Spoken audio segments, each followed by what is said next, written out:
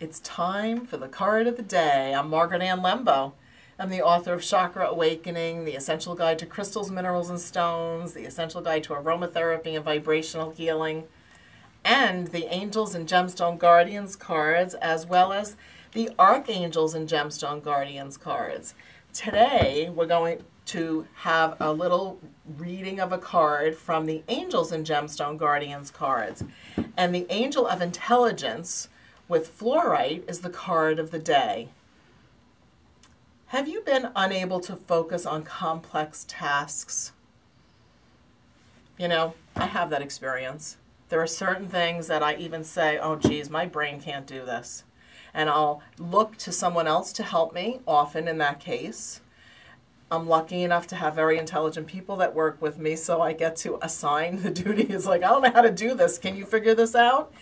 And then if I don't have that opportunity to assign it out or whatever, I have to look for the divine spark of intelligence within me and also focus to be able to do the research I need to do to figure something out. And that's the bottom line, right? So when I ask that question to myself, have you been unable to focus on complex tasks?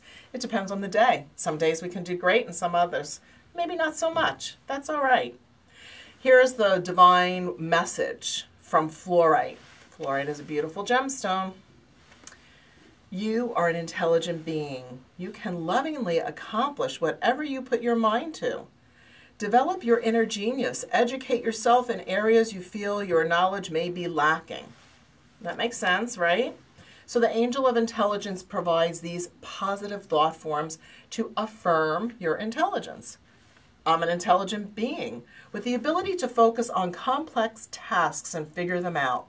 I enjoy researching and learning new things. I'm hungry to gain knowledge. I am smart enough to realize that I can always discover new information. Well, that's the reading today from the Angels and Gemstone Guardians cards. If you haven't already received your deck, which means that you need to go buy it, then go to your local bookstore, and if they don't have it in stock, order it. Or go to your favorite online place. I like Amazon, Barnes & Noble, or maybe an online bookstore that is also a local bookstore. It's nice to buy local, right? Support local community.